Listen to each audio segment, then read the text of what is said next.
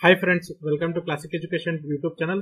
So ಇವತ್ತಿನ ಒಂದು ಉದ್ಯೋಗ ವಾರ್ತೆಯಲ್ಲಿ ಏನ್ ಡಿಸ್ಕಸ್ ಮಾಡ್ತಿದೀವಪ್ಪ ಅಂದ್ರೆ IBPS ಇಂದ ನೋಡ್ರಿ ಹೊಸದಾಗಿ ಕ್ಲರಿಕಲ್ ನೋಟಿಫಿಕೇಶನ್ ಬಂದಿದೆ, ಅದ್ರ ಬಗ್ಗೆ ಡಿಸ್ಕಸ್ ಮಾಡ್ತಿದ್ವಿ. ಸೊ ಇಲ್ಲಿ ಏನ್ ಹೇಳ್ತಿದ್ದಾರೆ ಅಂದ್ರೆ common recruitment process for the recruitment of clerks in participation banks CRP clerks 12 for vacancies 2023-24 ಅಂತ ಹೇಳ್ತಿದ್ದಾರೆ.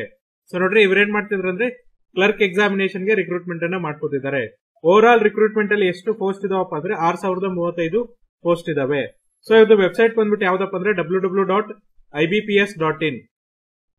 ಜೊತೆಗೆ ನೋಡ್ರಿ ನೆಕ್ಸ್ಟ್ ಏನ್ ಹೇಳ್ತಿದಾರೆ ಅಂದ್ರೆ the online examination preliminary and mains for the next common recruitment process for selection of personal for clerical cadre post in participation bank is tentatively schedule in September and October 2022. ಅಂದ್ರೆ ನಿಮ್ಮ online preliminary examination ಯಾವಾಗಿರುತ್ತಪ್ಪ ಅಂದ್ರೆ preliminary examination ಬಂದು September 2022 ಇದ್ರೆ mains examination ಬಂದು ನಿಮ್ಗೆ ಯಾವಾಗಿರುತ್ತೆ ಅಂದ್ರೆ October 2022 ಇರುತ್ತೆ. Next ನೋಡ್ರಿ depending on the vacancies to be filled during the financial year 2023-24 based on the business needs participation banks as reported to B IBPS candidate short listed will provisionally allotted one of the participation banks keeping in the view of the spirit of government guidelines on reservation policy administrative convenience. The validity of CRP clerks 12 will be automatically expire at the close of the business 31/3/2024 without our giving any notice ಅಂತ ಹೇಳ್ತಿದ್ದಾರೆ. So ಅದೇ ತರ ನೋಡ್ರಿ ಯಾವ್ಯಾವ bank ಎಲ್ಲ participate ಮಾಡ್ತಿದೆ ಅಂದ್ರೆ bank of Baroda participate ಮಾಡ್ತಿದೆ, ಕೆನರಾ ಬ್ಯಾಂಕ್ ಪಾರ್ಟಿಸಿಪೇಟ್ ಮಾಡ್ತಿದೆ, Indian overseas bank, UCO bank, bank of India, central bank of India, Punjab national bank, union bank of India, bank of Maharashtra, Indian bank, Punjab and Sindh bank ಇವೆಲ್ಲ ಏನ್ ಮಾಡ್ತಿದೆ ಅಂದ್ರೆ participation ಅನ್ನ ಮಾಡ್ತಾ ಇದೆ. ಅದ್ರ ಜೊತೆಗೆ ಟೆಂಟೇಟಿವ್ ಶೆಡ್ಯೂಲ್ ನೋಡ್ರಿ ಏನಿದೆ ಟೆಂಟೇಟಿವ್ ಶೆಡ್ಯೂಲ್ ಅಂತ. ಫಸ್ಟ್ ಆನ್ಲೈನ್ ರಿಜಿಸ್ಟ್ರೇಷನ್ ಮತ್ತೆ ಇನ್ಕ್ಲೂಡಿಂಗ್ ಮಾಡಿಫಿಕೇಶನ್ ಯಾವಾಗ ಸ್ಟಾರ್ಟ್ ಆಗುತ್ತೆ ಅಂದ್ರೆ 1/7/2022 ಸ್ಟಾರ್ಟ್ ಆಗುತ್ತೆ. ಎಂಡ್ ಯಾವಾಗ ಆಗುತ್ತಪ್ಪ ಅಂದ್ರೆ 21/7/2022 ಎಂಡ್ ಆಗುತ್ತೆ. ಅದೇ ತರ ನೆಕ್ಸ್ಟ್ ನೋಡ್ರಿ ಅಪ್ಲಿಕೇಶನ್ ಫೀಸ್ ಪೇಮೆಂಟ್ ಯಾವಾಗ ಮಾಡ್ಬೇಕಪ್ಪ ಅಂದ್ರೆ ನೀವು 1/7/2022 ರಿಂದ 21/7/2022 ಮಾಡ್ಬೇಕಾಗುತ್ತೆ. ಸೊ ನಿಮ್ಗೆ ಕಾಲ್ ಲೆಟರ್ ಯಾವಾಗ ರಿಲೀಸ್ ಮಾಡ್ತಾರೆ ಅಂದ್ರೆ ಆಗಸ್ಟ್ 2022 ರಿಲೀಸ್ ಮಾಡ್ತಾರೆ. ಸೊ ನಿಮಗೆ ಪ್ರೀ ಎಕ್ಸಾಮ್ ಟ್ರೈನಿಂಗ್ ಕೂಡ ಏನಪ್ಪಾ ಅಂದ್ರೆ ಆಗಸ್ಟ್ 2022 ಇರುತ್ತೆ. ಅದೇ ತರನಾಗಿ ಆನ್ಲೈನ್ ಎಕ್ಸಾಮಿನೇಷನ್ ಗೆ ನಿಮ್ಗೆ ಕಾಲ್ ಲೆಟರ್ ಯಾವಾಗ ಬಿಡ್ತಾರಪ್ಪ ಅಂದ್ರೆ ಡೌನ್ಲೋಡ್ ಮಾಡಕ್ಕೆ ಅದು ಕೂಡ ಆಗಸ್ಟ್ ಅಲ್ಲೇ ಬಿಡ್ತಾರೆ. ಆನ್ಲೈನ್ ಎಕ್ಸಾಮಿನೇಷನ್ ಪ್ರಿಲಿಮಿನರಿ ಯಾವಾಗ ಇರುತ್ತೆ ಅಂದ್ರೆ ಸೆಪ್ಟೆಂಬರ್ 2022 ಇರುತ್ತೆ. ಅದೇ ತರನಾಗಿ ರಿಸಲ್ಟ್ ಅನ್ನು ಕೂಡ ಏನಪ್ಪಾ ಅಂದ್ರೆ ಸೆಪ್ಟೆಂಬರ್ ಅಥವಾ ಅಕ್ಟೋಬರ್ 2022 ರಿಲೀಸ್ ಮಾಡ್ತಾರೆ. ನಿಮ್ಮ ಮೇನ್ಸ್ ಎಕ್ಸಾಮ್ ಗೆ ಕಾಲ್ ಲೆಟರ್ ನ ಯಾವಾಗ ಬಿಡ್ತಾರೆ ಅಂದ್ರೆ ಸೆಪ್ಟೆಂಬರ್ ಆರ್ ಅಕ್ಟೋಬರ್ 2022 ಬಿಡ್ತಾರೆ.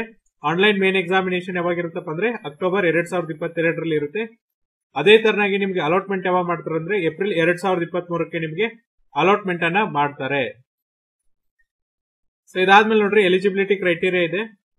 First age ನೋಡ್ಬಿಡೋಣ. ಮಿನಿಮಮ್ ನಿಮ್ಗೆ ಏನಪ್ಪಾ ಅಂದ್ರೆ 20 ಇಯರ್ಸ್ ಆಗಿರ್ಬೇಕು, ಮ್ಯಾಕ್ಸಿಮಮ್ ಎಷ್ಟಂದ್ರೆ 28 ಇಯರ್ಸ್ ಆಗಿರ್ಬೇಕು. Candidate must have been Born not earlier Dhan 2/7/1994, not litre Dhan 1/7/2002. Both dates are inclusive. ಅಂದ್ರೆ ನಿಮ್ಮ ಡೇಟ್ ಆಫ್ ಬರ್ತ್ ಏನಪ್ಪಾ ಅಂದ್ರೆ 2/7/1994 ರಿಂದ 1/7/2002 ಇರಬೇಕಾಗುತ್ತೆ. ಅದೇ ತರ ನೋಡ್ರಿ ನೆಕ್ಸ್ಟ್ ಏನ್ ಹೇಳ್ತಿದ್ದಾರೆ ಅಂದ್ರೆ ಶೆಡ್ಯೂಲ್ ಕಾಸ್ಟ್ ಮತ್ತೆ ಶೆಡ್ಯೂಲ್ ಟ್ರೈಬ್ ಇಂತ ಕೆಲವೊಂದಿಷ್ಟು ಕ್ಯಾಂಡಿಡೇಟ್ಸ್ ಏನಪ್ಪಾ ಅಂದ್ರೆ ಏಜ್ ರಿಲ್ಯಾಕ್ಸೇಷನ್ ಇದೆ. ಸೊ ST ಅವ್ರಿಗೆ ಏನಪ್ಪಾ ಅಂದ್ರೆ 5 ವರ್ಷ ಏಜ್ ರಿಲ್ಯಾಕ್ಸೇಷನ್ ಇರುತ್ತೆ. OBC ದವರಿಗೆ 3 ವರ್ಷ ಏಜ್ ರಿಲ್ಯಾಕ್ಸೇಷನ್ ಇರುತ್ತೆ. ಅದೇ ತರನಾಗಿ ವಿಕಲಚೇತನರಿಗೆ 10 ವರ್ಷ ಏಜ್ ರಿಲ್ಯಾಕ್ಸೇಷನ್ ಇರುತ್ತೆ. ಆಮೇಲೆ ಎಕ್ಸ್ ಸರ್ವಿಸ್ ಮೆನ್ ಮತ್ತೆ ಡಿಸೇಬಲ್ಡ್ ಎಕ್ಸ್ ಸರ್ವಿಸ್ ಮೆನ್ ಗೆ 3 ವರ್ಷ ಏನಪ್ಪಾ ಅಂದ್ರೆ ಏಜ್ ರಿಲ್ಯಾಕ್ಸೇಷನ್ ಇರುತ್ತೆ. ಸೊ ಅವ್ರ ಮ್ಯಾಕ್ಸಿಮಮ್ ಏಜ್ ಏನಾಗಬಾರ್ದು ಅಂದ್ರೆ 50 ವರ್ಷ ದಾಟಬಾರ್ದು. ಆ ತರನಾಗಿ ಏನಪ್ಪಾ ಅಂದ್ರೆ ನಿಮ್ಗೆ ಏಜ್ ರಿಲ್ಯಾಕ್ಸೇಷನ್ ಕೊಡ್ತಾರೆ. ಅಂದ್ರೆ ನೀವು ಎಷ್ಟು ವರ್ಷ ಸರ್ವಿಸ್ ಮಾಡಿದ್ರೆ ಜೊತೆಗೆ 3 ವರ್ಷ ಏಜ್ ರಿಲ್ಯಾಕ್ಸೇಷನ್ ಹಾಕಿ ಟೋಟಲ್ ನಿಮ್ಮ ವರ್ಷ ಏನಪ್ಪಾ ಅಂದ್ರೆ 50 ವರ್ಷ ದಾಟಬಾರ್ದು. ಆ ತರನಾಗಿ ನಿಮ್ಗೆ ಏನ್ ಮಾಡ್ತಾರೆ ಅಂದ್ರೆ ರಿಲ್ಯಾಕ್ಸೇಷನ್ ಅನ್ನ ಕೊಡ್ತಾರೆ. ನೆಕ್ಸ್ಟ್ ನೋಡ್ರಿ ಯಾರಾದ್ರೂ ವಿಧವೆಯರ್ ಇದ್ರೆ, ಡೈವರ್ಸ್ ವುಮನ್ ಇದ್ರೆ, ವುಮನ್ ಲೀಗಲಿ ಸಪರೇಟೆಡ್ ಇದ್ರೆ ಅಂತವ್ರಿಗೆ ಕೂಡ ಏನಪ್ಪಾ ಅಂದ್ರೆ ಏಜ್ ರಿಲ್ಯಾಕ್ಸೇಷನ್ ಇದೆ. ಇಲ್ಲೇನಂದ್ರೆ ಜನರಲ್ ಮತ್ತೆ ಎಕನಾಮಿಕಲಿ ವೀಕರ್ ಸೆಕ್ಷನ್ ಕ್ಯಾಟಗರಿ ಸೇರಿದ್ರೆ 38 ವರ್ಷ, OBC ಆಗಿದ್ರೆ 38 ವರ್ಷ, SC/ST ಆಗಿದ್ರೆ ನಿಮ್ಗೆ 40 ವರ್ಷ ಏಜ್ ಇರುತ್ತೆ. ಆಮೇಲೆ 1984 ಇಯರ್ಸ್ ಇಂದ ನೀವೇನಾದ್ರೂ ಅಫೆಕ್ಟ್ ಆಗಿದ್ರು ಕೂಡ ನಿಮ್ಗೆ 5 ವರ್ಷ ಏನ್ ಮಾಡ್ತಾರಪ್ಪ ಅಂದ್ರೆ ಏಜ್ ರಿಲ್ಯಾಕ್ಸೇಷನ್ ಕೊಡ್ತಾರೆ. ಇದಾದ್ಮೇಲೆ ನೋಡ್ರಿ ಎಜುಕೇಶನ್ ಕ್ವಾಲಿಫಿಕೇಶನ್ ಏನಪ್ಪಾ ಅಂದ್ರೆ a degree graduation in any discipline from university recognized by Government of India or any equivalent qualification recognized as such by central government. ಅಂದ್ರೆ ಜಸ್ಟ್ ನೀವೇನಪ್ಪ ಅಂದ್ರೆ ಡಿಗ್ರಿ ಪಾಸ್ ಆಗಿದ್ರೆ ಸಾಕು, ನೀವು ಈ ಹುದ್ದೆಗೆ ಎಲಿಜಿಬಲ್ ಆಗ್ತೀರಾ. ಜೊತೆಗೆ ನೋಡ್ರಿ ಕಂಪ್ಯೂಟರ್ ಲಿಟರಸಿ ಏನ್ ಹೇಳ್ತಿದಾರೆ ಅಂದ್ರೆ operating and working knowledge of in computer system is mandatory that is candidate should have technology as one of the subject in high school, or candidate should have certificate or a diploma or degree in computer operation or language, should have studied computer or information technology as one of the subject in high school or college or institute. ಅಂದ್ರೆ ನಿಮಗೆ computer ಲಿಟರಸಿಗೆ ಏನಪ್ಪಾ ಅಂದ್ರೆ ನಿಮಗೆ operating ಮತ್ತೆ working knowledge ಗೊತ್ತಿರಬೇಕು. ಯಾವ್ದಂದ್ರೆ computer ಬಗ್ಗೆ ಗೊತ್ತಿರಬೇಕಾಗತ್ತೆ. ಜೊತೆಗೆ ನೋಡ್ರಿ ನೀವು ಸರ್ಟಿಫಿಕೇಟ್ ಹೊಂದಿರಬೇಕಾಗತ್ತೆ. ಯಾವ್ದ್ರ ಮೇಲೆಪ್ಪ ಅಂದ್ರೆ ಕಂಪ್ಯೂಟರ್ ಕಲ್ತಿದೀವಿ ಅನ್ನೋದ್ರ ಮೇಲೆ ನಿಮ್ಗೆ ಸರ್ಟಿಫಿಕೇಟ್ ಆದ್ರೂ ಮಾಡಿರ್ಬೇಕು, ಅಥವಾ ಡಿಪ್ಲೊಮಾ ಆದ್ರೂ ಮಾಡಿರ್ಬೇಕು, ಅಥವಾ ಡಿಗ್ರಿನಾದ್ರೂ ಮುಗಿಸಿರ್ಬೇಕು ಕಂಪ್ಯೂಟರ್ ಸಬ್ಜೆಕ್ಟ್ ಅಲ್ಲಿ, ಅಥವಾ ನೀವು ಕಂಪ್ಯೂಟರ್ ಲ್ಯಾಂಗ್ವೇಜ್ ಅಲ್ಲಿ ಆದ್ರೂ ಡಿಗ್ರಿ ಮುಗಿಸಿರ್ಬೇಕು, ಅಥವಾ ನೀವೇನಪ್ಪಾ ಅಂದ್ರೆ ಕಂಪ್ಯೂಟರ್ ಅಥವಾ ಇನ್ಫಾರ್ಮೇಶನ್ ಟೆಕ್ನಾಲಜಿನ ಹೈಸ್ಕೂಲ್ ಅಲ್ಲಾದ್ರೂ, ಕಾಲೇಜಲ್ಲಾದ್ರೂ ಮತ್ತೆ ಇನ್ಸ್ಟಿಟ್ಯೂಟ್ ಅಲ್ಲಾದ್ರೂ ಸ್ಟಡಿ ಮಾಡಿರ್ಬೇಕು. ಅಂತವ್ರು ಮಾತ್ರ ಎಲಿಜಿಬಲ್ ಆಗ್ತೀರಾ. ಜೊತೆಗೆ ನೋಡ್ರಿ proficiency in the official language of the state. Candidate should know how to read, right and speak the official language of the state R union territory for which vacancies of A particular candidate is available.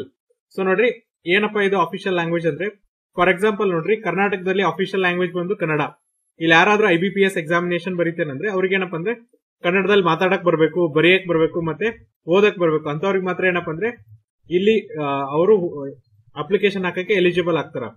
ಅದೇ ತರ ನೀವೇನಾದ್ರೂ ಆಂಧ್ರ ಪ್ರದೇಶಕ್ಕೆ ಹಾಕ್ತೀನಿ ಅಂದ್ರೆ ನಿಮ್ಗೆ ಏನಪ್ಪಾ ಅಂದ್ರೆ ತೆಲುಗುಲಿ ಓದಕ್ಕೆ, ಬರೆಯಕ್ಕೆ ಮತ್ತೆ ಮಾತಾಡಕ್ ಬರ್ಬೇಕು. ಅಲ್ಲಿ ಮಾತ್ರ ನೀವೇನಪ್ಪಾ ಅಂದ್ರೆ ಎಲಿಜಿಬಲ್ ಆಗ್ತೀರಾ. ಸೊ ಇದಾದ್ಮೇಲೆ ನೋಡ್ರಿ ನೆಕ್ಸ್ಟ್ ಏನ್ ಹೇಳ್ತಿದಾರೆ ಅಂದ್ರೆ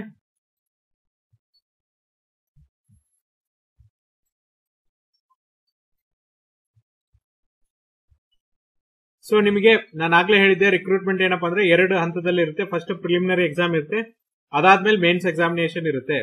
ಸೊ ನೋಡ್ರಿ ಪ್ರಿಲಿಮಿನರಿ ಎಕ್ಸಾಮಿನೇಷನ್ ಅಲ್ಲಿ ನಿಮಗೆ 3 ಸಬ್ಜೆಕ್ಟ್ ಇರುತ್ತೆ, 100 ಮಾರ್ಕ್ಸ್ ಇರುತ್ತೆ. ಇಲ್ಲಿ ಮೀಡಿಯಂ ಏನಪ್ಪಾ ಅಂದ್ರೆ ಇಂಗ್ಲಿಷ್, ಮತ್ತೆ ಇನ್ನೊಂದ್ ಏನ್ ಹೇಳಿದಾರೆ ಅಂದ್ರೆ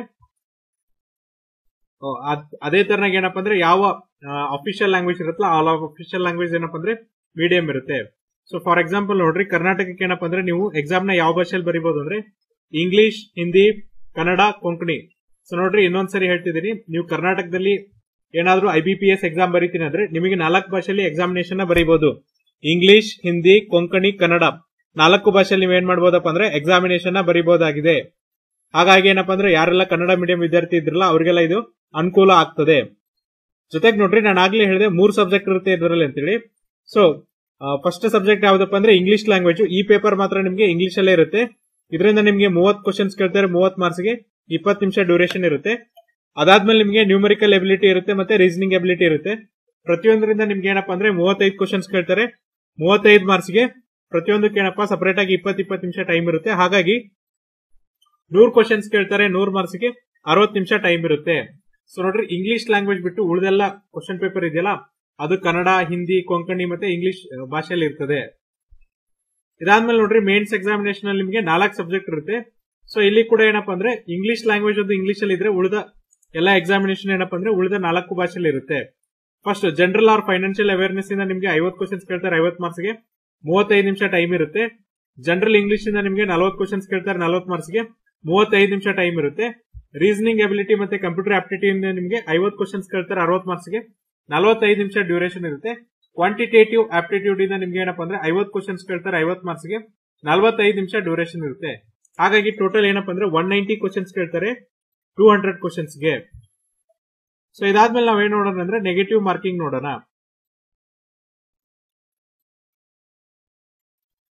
ಸೊ ನೋಡ್ರಿ ಪೆನಾಲ್ಟಿ ಏನ್ ಹೇಳ್ತಿದ್ರು ಅಂದ್ರೆ penalty for wrong answer. There will be penalty for wrong answer as marked in the objective test. For each question for which a wrong answer has been given by the candidate, 1/4 of the marks or 0.25 marks assigned to that question will be deducted as penalty to arrive a corrected score. If a question is left blank, no answer is answered by the candidate, there will be no penalty for that questions. ಅಂದ್ರೆ ನೀವೇನಾದ್ರೂ ತಪ್ಪು ಉತ್ತರ ಕೊಟ್ರೆ ನಿಮ್ಗೆ ಎಷ್ಟು marks ನ cut ಮಾಡ್ತಾರಪ್ಪ ಅಂದ್ರೆ ಆ ಪ್ರಶ್ನೆಗೆ ಎಷ್ಟು ಅಂಕಗಳಿರುತ್ತಲ್ಲ ಅದ್ರ 4ನೇ 1 ಭಾಗ ಮಾರ್ಕ್ಸ್ ನ ನಿಮ್ಗೆ ಏನ್ ಮಾಡ್ತಾರಪ್ಪ ಅಂದ್ರೆ ಕಡಿತಾರೆ. ಸೊ 0.25 ಮಾರ್ಕ್ಸ್ ನಿಮ್ಗೆ ಏನಾಗತ್ತಪ್ಪ ಅಂದ್ರೆ ಕಟ್ ಆಗುತ್ತೆ. ಜೊತೆಗೆ ನೀವು ಯಾವುದೇ ಕ್ವಶನ್ ಅನ್ನ ಬ್ಲಾಂಕ್ ಆಗಿ ಬಿಟ್ರಿ, ಆನ್ಸರ್ ಮಾಡ್ಲಿಲ್ಲ ಅಂದ್ರೆ ಅಲ್ಲಿ ಯಾವುದೇ ತರ ಅಂತ ಮಾರ್ಕ್ಸ್ ನ ಕಡೆಯಲ್ಲ ಅಂತ ಅವರು ಹೇಳ್ತಿದ್ದಾರೆ. ಇದಾದ್ಮೇಲೆ ನೋಡ್ರಿ ಕಟ್ ಆಫ್ ಸ್ಕೋರ್ ಹೇಳ್ತಾರೆ. Each candidate will be required to obtain a minimum score in each online main examination and also minimum cut off score to be considered for further process. Depending upon the number of state or union territory wise vacancies available, cutoffs will be decided by the candidates and candidates will be considered for provisional allotment. Period to the completion of the provisional allotment process scores obtained in online mains examination will not be shared with any candidates. So ಏನ್ ಹೇಳ್ತಿದ್ರೆ ಅಂದ್ರೆ ನೀವು ಪ್ರತಿಯೊಂದು section ಅಲ್ಲಿ ಕೂಡ ಏನಪ್ಪಾ ಅಂದ್ರೆ minimum marks ನ ತಗೋಬೇಕು. ಮಿನಿಮಮ್ ಕಟ್ ಆಫ್ ಇರುತ್ತೆ, ಅದನ್ನ ತಗೊಂಡ್ರೆ ಮಾತ್ರ ನೀವೇನಪ್ಪ ಅಂದ್ರೆ ಎಲಿಜಿಬಲ್ ಆಗ್ತೀರಾ. ಜೊತೆಗೆ ಏನಪ್ಪಾ ಅಂದ್ರೆ ಆನ್ಲೈನ್ ಮಾರ್ಕ್ಸ್ ಮೇನ್ಸ್ ಎಕ್ಸಾಮಿನೇಷನ್ ಅಲ್ಲಿ ಇಷ್ಟು ನೀವು ಮಿನಿಮಮ್ ಕಟ್ ಆಫ್ ತಗೊಂಡ್ರೆ ಮಾತ್ರ ನಿಮ್ಮ ಶಾರ್ಟ್ ಲಿಸ್ಟ್ ಬರುತ್ತೆ. ಅದೇ ತರನಾಗಿ ವೇಕೆನ್ಸೀಸ್ ಎಷ್ಟಿದೆ, ಎಷ್ಟು ಪೋಸ್ಟ್ ಇದೆ ಅನ್ನೋದ್ರ ಮೇಲೆ ಏನಪ್ಪಾ ಅಂದ್ರೆ ಕಟ್ ಆಫ್ ಏನ್ ಮಾರ್ಕ್ಸ್ ಇದೆಯಲ್ಲ ಅದನ್ನ ಅನೌನ್ಸ್ ಮಾಡ್ತೀನಿ ಅಂತ ಅವರು ಹೇಳ್ತಿದ್ದಾರೆ. ಇದಾದ್ಮೇಲೆ ನೋಡ್ರಿ ನೆಕ್ಸ್ಟ್ ಏನಪ್ಪಾ ಅಂದ್ರೆ ಹೌ ಟು ಅಪ್ಲೈ. ಯಾವ ತರ ಅಪ್ಲೈ ಮಾಡೋದಂದ್ರೆ ನೀವು ಜಸ್ಟ್ ಏನಿಲ್ಲ, ಈ ಅಪ್ಲಿಕೇಶನ್ ಏನಪ್ಪಾ ಅಂದ್ರೆ ಆನ್ಲೈನ್ ಅಪ್ಲೈ ಮಾಡ್ಬೇಕಾಗುತ್ತೆ. ಅದು ಕೂಡ ಏನಪ್ಪಾ ಅಂದ್ರೆ ಅವರ ಅಫಿಷಿಯಲ್ ವೆಬ್ಸೈಟ್ ಆದಂತ www.ibps.in ಮೂಲಕ ನೀವೇನಪ್ಪಾ ಅಂದ್ರೆ ಅಪ್ಲೈ ಮಾಡ್ಬೇಕಾಗುತ್ತೆ. ಸೊ ನೋಡ್ರಿ ಏನ್ ಮಾಡ್ಬೇಕಪ್ಪ ಅಂದ್ರೆ www.ibps.in ಮೂಲಕ ಇದನ್ನ ಅಪ್ಲೈ ಮಾಡ್ಬೇಕಾಗುತ್ತೆ. ಅದು ಕೂಡ 1/7/2022 21/7/2022 ನೀವೇನಪ್ಪಾ ಅಂದ್ರೆ ಅಪ್ಲಿಕೇಶನ್ ಅನ್ನ ಹಾಕ್ಬೇಕಾಗುತ್ತೆ. ಇದಾದ್ಮೇಲೆ ನೀವೇನಪ್ಪಾ ಅಂದ್ರೆ ಆನ್ಲೈನ್ ಅಲ್ಲೇ ಪೇಮೆಂಟ್ ಅನ್ನ ಕೂಡ ಮಾಡ್ಬೇಕಾಗುತ್ತೆ. ಸೊ ನೋಡ್ರಿ ಅಪ್ಲಿಕೇಶನ್ ಫೀಸ್ ಎಷ್ಟಿದೆ ಅಂದ್ರೆ ನೀವೇನಾದ್ರೂ SC ST ಮತ್ತೆ ವಿಕಲಚೇತನ ಅಭ್ಯರ್ಥಿಗಳು ಎಕ್ಸ್ ಸರ್ವಿಸ್ ಮ್ಯಾನ್ ಕಂಡಕ್ಟ್ ಆಗಿದ್ರೆ ನಿಮಗೆ 175 ರೂಪಾಯಿ ಅಪ್ಲಿಕೇಶನ್ ಫೀಸ್ ಇರುತ್ತೆ. ಅದೇ ತರ ನೀವು ಬೇರೆ category ಅಭ್ಯರ್ಥಿಗಳಾಗಿದ್ರೆ, example economically weaker section OBC ಮತ್ತೆ ಜನರಲ್ ಕ್ಯಾಟಗರಿ ಅಭ್ಯರ್ಥಿಗಳಾಗಿದ್ರೆ ನಿಮಗೆ 850 ರೂಪಾಯಿ ಅಪ್ಲಿಕೇಶನ್ ಫೀಸ್ ಇರುತ್ತೆ ಇನ್ಕ್ಲೂಡಿಂಗ್ GST. ಸೊ ಹಾಗಾಗಿ ಏನಪ್ಪಾ ಅಂದ್ರೆ SC ST ದವರಿಗೆ 175 ರೂಪಾಯಿ, ಜನರಲ್ ಕ್ಯಾಟಗರಿ ಅಭ್ಯರ್ಥಿಗಳಿಗೆ ಮತ್ತೆ ಅದರ್ ಕ್ಯಾಟಗರಿ ಅಭ್ಯರ್ಥಿಗಳಿಗೆ 850 ರೂಪಾಯಿ ಅಪ್ಲಿಕೇಶನ್ ಫೀಸ್ ಇರುತ್ತೆ. ಈ ಅಪ್ಲಿಕೇಶನ್ ಫೀಸ್ ನ ನೀವೇನ್ ಮಾಡ್ಬೇಕಂದ್ರೆ ಆನ್ಲೈನ್ ಅಲ್ಲೇ ತುಂಬಬೇಕಾಗುತ್ತೆ. ಅದು ಕೂಡ ಏನಪ್ಪಾ ಅಂದ್ರೆ ಕ್ರೆಡಿಟ್ ಕಾರ್ಡ್, ಡೆಬಿಟ್ ಕಾರ್ಡ್ ಅಥವಾ ನೆಟ್ ಬ್ಯಾಂಕಿಂಗ್ ಯೂಸ್ ಮಾಡ್ಕೊಂಡು ನೀವೇನಂದ್ರೆ ಅಪ್ಲಿಕೇಶನ್ ಫೀಸ್ ನ ಕಟ್ಟಬೇಕಾಗುತ್ತೆ. ಸೊ ಇದಿಷ್ಟೇನಪ್ಪಾ ಅಂದ್ರೆ ಇವತ್ತಿನ ಒಂದು ಕ್ಲರ್ಕ್ ನೋಟಿಫಿಕೇಶನ್. ಜೊತೆಗೆ ನೋಡ್ರಿ ಇಲ್ಲಿ ಏನಪ್ಪಾ ಅಂದ್ರೆ ಸ್ಟೇಟ್ ವೈಸ್ ವೇಕೆನ್ಸೀಸ್ ಕೊಟ್ಟಿರ್ತಾರೆ. ಅದೇ ತರನಾಗಿ ನಮ್ಮ ಕರ್ನಾಟಕದಲ್ಲಿ ಎಷ್ಟು ವೇಕೆನ್ಸೀಸ್ ಇದೆ ಅಂತ ನೋಡೋಣ. So Bihar, Chandigarh, Chhattisgarh, Dadra and Nagar Haveli, Delhi, Goa, Gujarat, Haryana, Himachal Pradesh, Jammu and Kashmir, Jharkhand, Karnataka.